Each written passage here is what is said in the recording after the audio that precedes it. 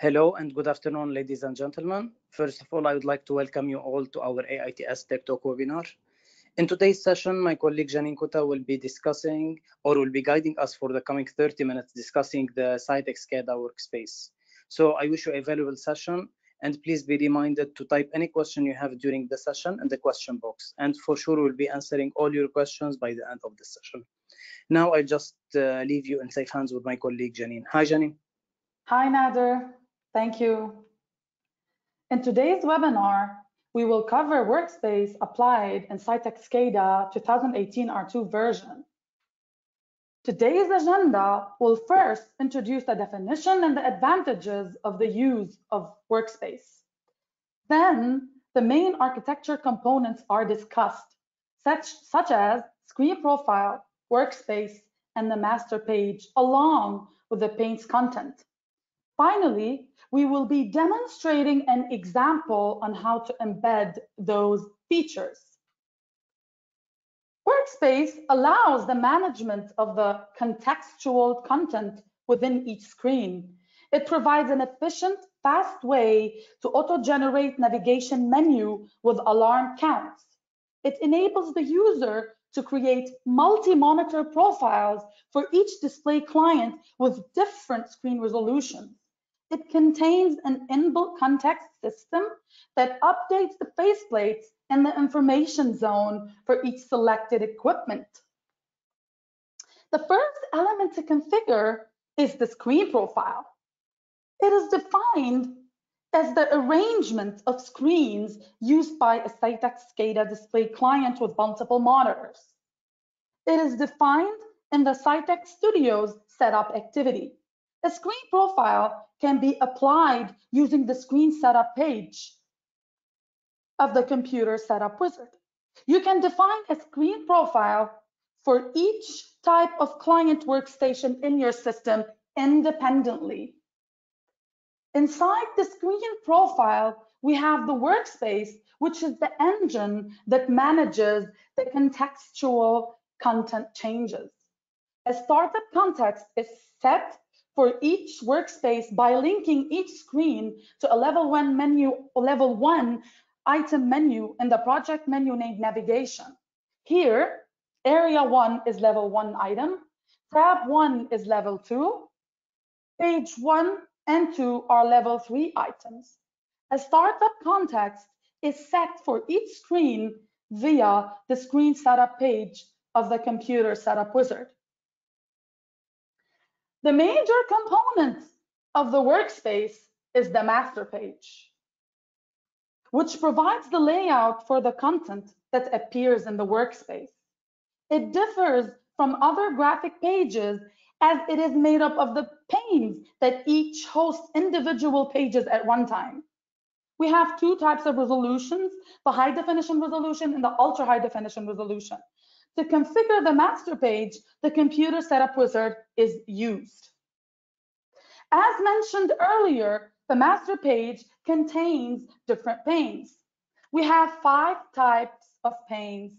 The header, it includes page navigation buttons, trend alarm pages, the current page name, the login information, the current date and time, the shutdown button. The content pane, it displays pages you create to represent your plant or production facility. The navigation embeds the tabs, the buttons that can be used to switch between the content pages. Faceplate, it is a page associated with each piece of equipment. It contains a graphical representation of the equipment, such as measurements and controls. Finally, the info zone or the info pane, it contains the alarm list, the trends, and the interlocks. You have 3 types of interlocks: security interlocks, process interlocks, and permissive types of interlocks. Now let's go to our demo. In my demo, I have already created a project called webinar_workspace. It's my active project right now. I have configured some equipment. I will go to my system model, open the equipment editor, and show you I have already created a water pump equipment. Now, of type drive, I will create a new equipment now. This equipment, I will call it water level, that will detect my water level inside my tank. It will be of type meter. And I'll click on OK. I'll configure it. I'll choose it to be within my cluster 1. The tag prefix will be water level. The IO device is internal. And this water level will be associated with a page called water tank that will be created later on. I'll click on OK now. I'll update my equipment, save all, click on OK, show the logs, everything's fine. I'll close my equipment editor for the time being. As you see, the equipment is already created and the corresponding variables are listed here automatically. I'll go back to my equipment. Now, as you see, I have associated for my water pump a faceplate called direct online drive. I will associate a new faceplate, but now for my water level. It's of type analog input, and this will show me the faceplate whenever I click on my water level during runtime. I'll click on save. Okay, now everything is saved. Now I want to create a screen profile. To do that, I will go to the setup activity. You will see here I have a screen profile. Let's create a new screen profile, call it screen profile 1. This screen profile 1, I want it to be of 2 screens, because let's suppose we have 2 clients, each showing a different screen. I will make it to be made up of 2 screens. You can see here I can switch between the resolutions for each type of screen here. Okay, so each type of screen can have a different resolution. For the time being, I will keep it this way. I will save my project. All right, now I will create my pages. So the pages here, I will go, in order to create the pages, I go to the visualization activity. You see that in this project, we have predefined pages such as the faceplates already used, because faceplate is a page itself. For example, the AI I used for the meter is right here. I will create my own pages. I will create 2 pages, one for my water pump and one for my tank. So here, HD, I will choose the resolution, click on OK. Now I will paste a genie, a composite genie from my situational awareness library. For the pump, I will be using the drive, click on open. Let me just share my full screen with you guys. Okay, so associated to water pump here, let me change the label. I'll call it water pump. I want it to be of a large size and the display label to be below. Click on OK. Now let's create some navigation items. To do that, click on paste the genie, go to SA, situational awareness _ navigation. I want to use a link _R, which will pinpoint to the right side. Now, how to configure the navigation? In the menu item, I will be putting the path of this item. The menu item will be of the form level 1, level 2, level 3, etc. I will be doing that later on when I configure my navigation. So now, later on, you will see that my level 1 item is my plant 2 dot water tank, because this will take me to water tank. I will put a tooltip called water tank, and I'll click on OK. I'll drag this and drop it here. I'll close this page and I'll save it, and I will call it water pump. This is my first page, water pump. Click on OK. I will create a new page now called water tank. I will create it from my Citect graphic builder.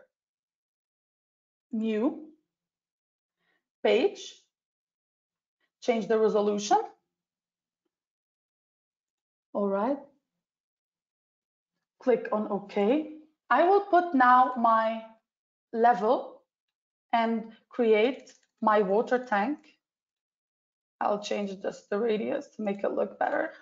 I will paste the genie, the composite genie from my situational awareness library, which is of type meter. I will associate it now, water level. Okay. I will keep the default configurations and I'll click on OK. Let us also create a navigation item as done before. Now I'll use the left blink. Same way, my plan 2 dot water pump, because I want to go to water pump this time. Water pump. Click on OK. Drag and drop it here. Close it and let's save this page. I'll call it water tank page. So we are done configuring the pages. Very easy, very simple. Now let us go and configure the navigation. To do that, we go to the visualization activity, to the menu configuration. You see that we have predefined menu configuration. I will do some changes. First of all, to my navigation here, I will call this plant 1. Notice that plant 1 is level 1 item. I will create a new navigation for my new screen. So I'll click on copy. I'll copy that and I'll paste it. All right, I'll rename it to this time plant 2. And remember, this is used in the navigation. I will call this my, water pump. Remove this. Okay. The menu command, the navigation underscore show target page, it is a function that will take me to the corresponding page. This is the Citect function. So it's water pump, and I'll do the same for my water tank. Paste. Okay. So here, water tank, and this will take me automatically to my water tank page. I'll save my change. I'll save the changes occurring. I will now run the project. Notice that when I run the project for the first time, there's a notification popping out telling me that I need to set up my computer. So it will open automatically the computer setup wizard. I will do that quickly. I will be using an express type of configuration. Okay, it's opening now. Just one sec.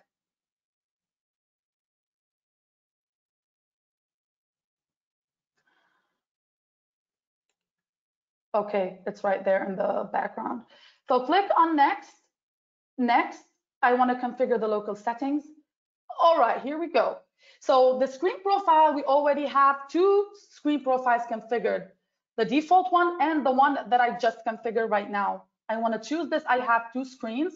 I want to choose the first screen 1 to be for my plant 1, the second to be for my plant 2. I'll change the startup page for both. I'll use the high definition and I'll click on next. My computer is a server and a client at the same time, so I'll keep those this configuration. It's a standalone, no network, no password configuration, and I'll click on next and I'll finish, and that's it. Now I will rerun the project to show you the runtime. Now it's loading. The runtime manager appears, starting all the processes and all the servers, the trend alarm, the OI server, everything. I'll hide that for the time being. Now let's wait for my runtime application to run. Okay, here we go. So as you see now, let me just minimize that for a minute. You have two screens. The first screen, it takes me to plant 1. The second screen takes me to plant 2. I'll be using plant 2. You will see that I can here toggle between the pages already configured from the menu configuration. If I click on the water pump, it will take me automatically to the faceplate in the faceplate pane. And I'll, for example, go to my water tank, go back to my water pump. Let us see the meter faceplate. It's already there. So basically, that's it for my try. But I will be showing you a really interesting example already embedded inside Citect SCADA. If you go to my project activity, you will see that there's a predefined example, situational awareness example for you that would help you view those amazing features. Just click, make it active. Let me just direct you towards the configuration a little bit. I'll take you first to see the equipment model by clicking on the equipment editor. You can see here the model is composed of company, and the company is composed of 2 sub-equipment categories, which is the library and the top milk. The library, it contains some of the situational awareness library. The top milk, it contains the process itself. For example, the milk supply, it has the skim milk tank and the full milk tank. Here you can see the bunch of equipments for each type of tank. All right, so that's it for the equipment. You can see that also for each equipment, I have configured a content, which is the faceplate for this equipment. Also, let us take a look on the interlock. To do that, instead of going to the model view, you go to the reference view. So now you are referencing equipment to one another. So in a way that they are linked together, there's a certain interlock between those two. For example, pump 4 is the highlighted one right here. It has a process interlock with the tank, with the skim milk tank. All right, so that's it for the interlock. Let's take a look on the configured screen profiles. Here, they already configured for us 3 screen profiles. One of them, it's called one monitor. It has a 1920 1080 resolution. The second one is also one monitor. It has another type of resolution.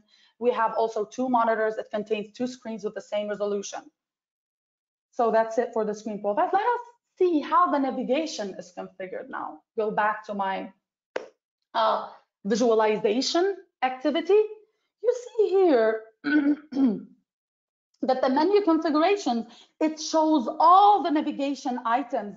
For example, the interlock zone, it contains the safety, permissive, and process interlocks. Okay, it also lists the different levels for the navigation. For example, level 1 is for my plant, level 2 is for my ingredients. Finally, before going to runtime, I'll be showing you the pages already configured here. Let us take a look on some of the pages. Let's go to my, let's say, default alarm page. Okay, this page will pop up later on in runtime here. So you can see the state, etc. This will be viewed later on during runtime. You can take a good look at that. I'll close it now. Let us see the trend page. If you open it, you can see that there's a process analyst embedded. You can double click on that to configure it. All right. Finally, I'll close this one. Finally, let's see the themes, which is really interesting. You can change the color of your theme. Let's now run it to check out those beautiful features. So run. So because it's the first time, I'm going to run my computer setup wizard. It's loading right now. Let me check if it's in the background. All right. Okay, so let us go through this quickly as done before. I'll keep just the default, the one monitor. I'll choose my plant, my level 1, this type of startup page. All right, I'll click on next and let us run this again to check out what's going on during runtime. Now everything is loading up. Let me hide that. Let me just hide that also. Okay. So here we go. You can see here at the top, we have the header bar, which contains the page we already opened that I showed you earlier. You can add, let's say, certain tags to your trends. For example, if I want to add, let's say, my flow PV for my this one here, I can add it to my trend. I'll search for it. Oh, sorry. Okay. Let me just go back and choose that again to add it to my trend.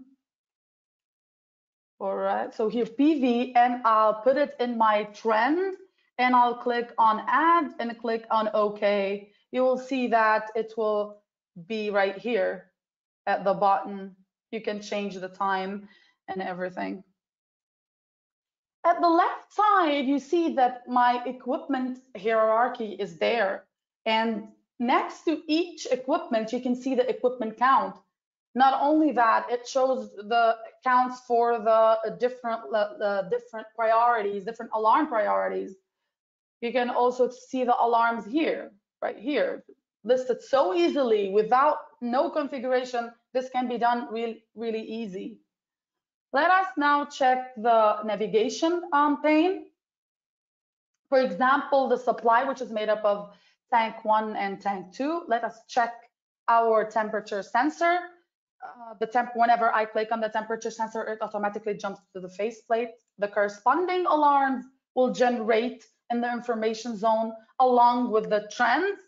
Let us check out how interlock looks during runtime. We said earlier that you can create interlocks and configure them. For example, pump 4, it has like a key here, a closed key, because there's an interlock configured. If you go to permissive interlock, you will see that there's an interlock between the pump and the valve. So whenever the valve is closed, the pump will not open because it will be burned. So very easy. It's you can do it with minimum configuration. It's really helpful. So I hope you enjoyed this webinar. Thank you very much for attending. Thank you so much, Janine, for this valuable session. So as we have mentioned in the beginning of this session, we are waiting to receive the audience questions. Let's give them a few minutes to type it. Again, just you can type it in the question box. In the meanwhile, just want to remind you as well that you can always follow us on LinkedIn, Facebook, and YouTube, and you can find the links in the chat box. So we are waiting. Let's give a minute for the questions to start. We have actually received a question regarding the header and the navigation tree, how much we can customize them. Janine, can you help with this question, please? Yeah, sure.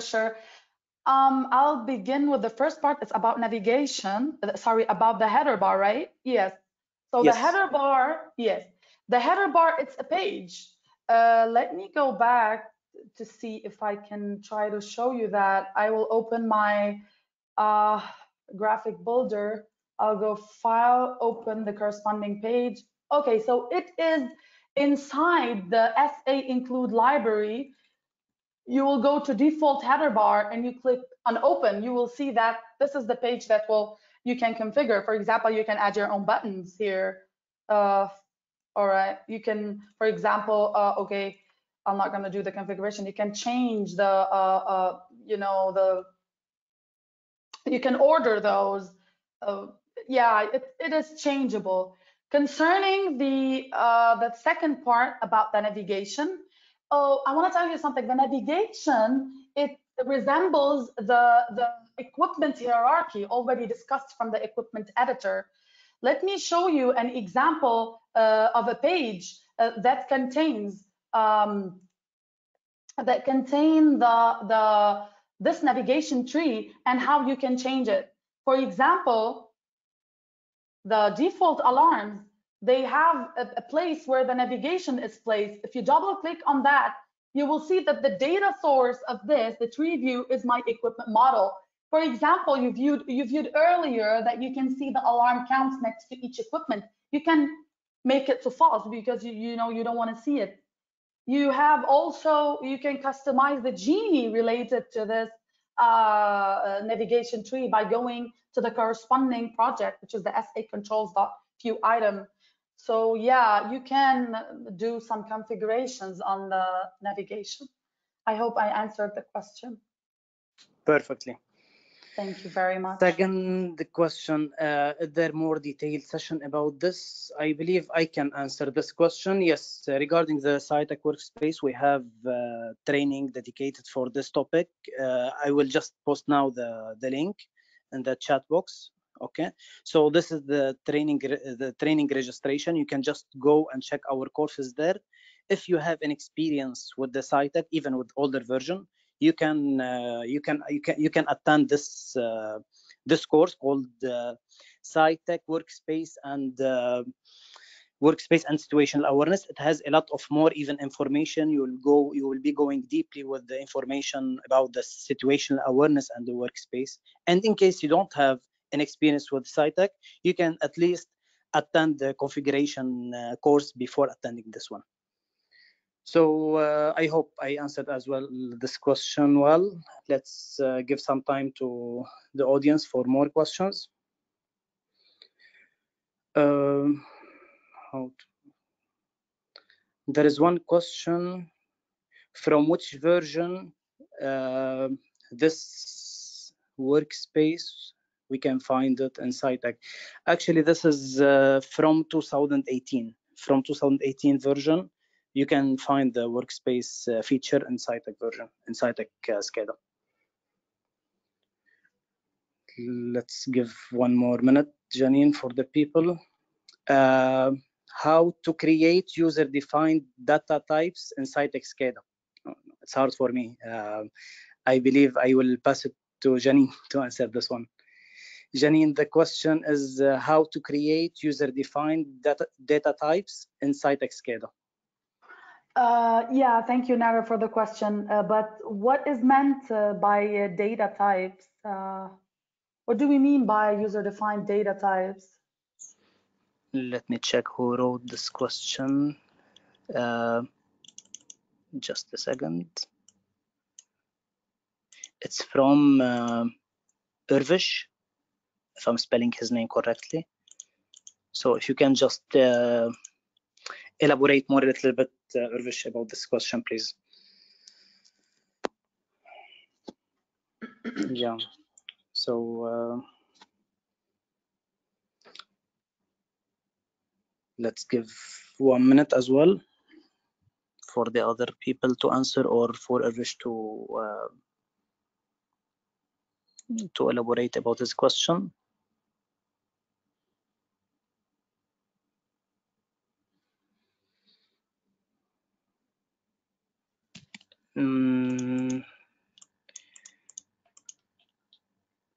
There's a question, general question. Is it possible to get a recording for this one, for this webinar? Yeah, definitely. Every time we are attending a webinar, after this webinar, you will be receiving the recording that you can share it with your colleagues if one of them have missed it. And at the same time, you can find it on our YouTube channel after a few days. I think that I got what he meant. I don't know if he meant something related to the variables. Yeah, you have different type of data types. Like you can have a digital, long, real, string. Yeah, you know, yep. So I don't know if this is his answer. This is the answer for his question. It might be he didn't give us more details actually. Yeah. طيب, let me jump to another question. Someone is asking, can I change in the default equipment faceplate? Yes, we can do that by going back to the original page, which is associated with this faceplate. For example, if you open, let's say, the water level faceplate I used in this webinar, I can double click on this page and I can do whatever I want here. Let's say I want to delete this one. I don't want it to show. I'll go and delete. So yes, predefined faceplates inside each project, they can be modified and easily. Great. Next question. Can I run Citect SCADA on runtime mode while the PLC simulator is running? Just a second. Is running on a network computer? You mean that the OI device is on another computer? Is that what he meant? Seems so. Yes, you can do that. You can choose network communication instead of standalone, and you will be able to do that. And you can use the internal, you can use SciCode or the internal OI devices to run simulations. You can create your own events also to view the simulation. Yep, it can be done. Okay. Yes. Any more questions? I think that's all for today. Anyway, if you'll be like sending us any more questions, for sure we will come back to you and sending you all the details and the answers. So I think that's all for today. I want to thank you, Janine, and thank everyone for attending and for the questions you have raised. You will be receiving the webinar recording for sure, and you can share it with your team. We will virtually meet you again on the 3rd of September with a new webinar topic. So till that time, stay safe and have a nice weekend. Thank you, everyone.